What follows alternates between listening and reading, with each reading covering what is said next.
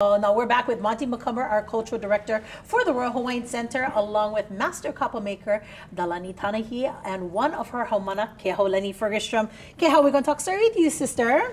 Can you please share your Kapa journey with our viewers? Sure. Kumu Dalani has helped me bring an appreciation for the art of Kapa. It's not an easy, by any means, art, and I have a sense of appreciation for it because so much time, you know, from going into like malama your mala with your vauke to stripping to actually beating it, processing fermentation.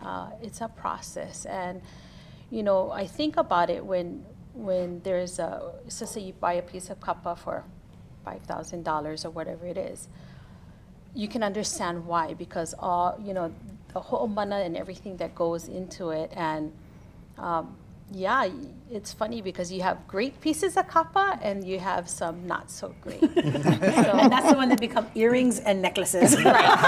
Well, and postcards. And postcards. Wow, that's Yeah. awesome. How has it, you know, developed you as a person, you know, having to take the time and go gather and then go through that whole process? What has it done for you personally? Honestly, I feel like it's life-changing for me, you know, just thinking of our kupuna and how we're kind of normalizing a once practice that was thriving, and being able to have vauke in my yard and trying to create Kumu's process. It's life-changing, and I actually use it in my art, like in Lomi Lomi. I create my own pieces for the kinipopo kapai.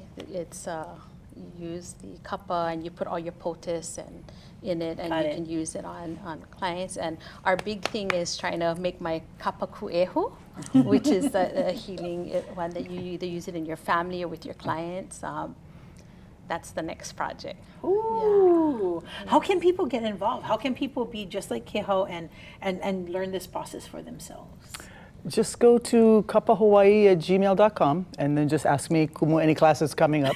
We have, you know, at this point, we just have so many people who contact me like every year, come teach us school, teach us class, teach these people, come to this place, go to this place, fly over here.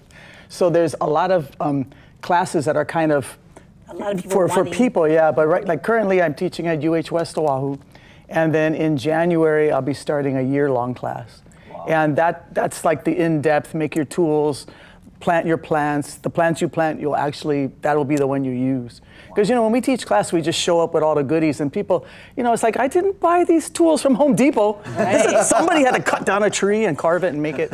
And the vauke doesn't grow on the side of the road. You know, to have really good vauke for students and for classes, we have to grow it that way. You have to make it that way, yeah. And people don't really think about that.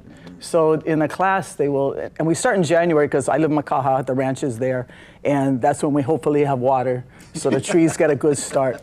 We tried to grow in July one time, and that was like, oh, just water every day. But so it's a lot of things people don't really think about. But you know, we're happy to teach. I mean, I won't be here forever, and I don't want anybody saying, oh, Kapa, it was a lost art, and then it came back, oh, and then it was lost again because nobody kept learning. So we don't want that to happen. Yeah. Absolutely. So Kumu, again, tell us that email. Is kapahawaii@gmail.com. Kapahawaii@gmail.com. And go right to me. And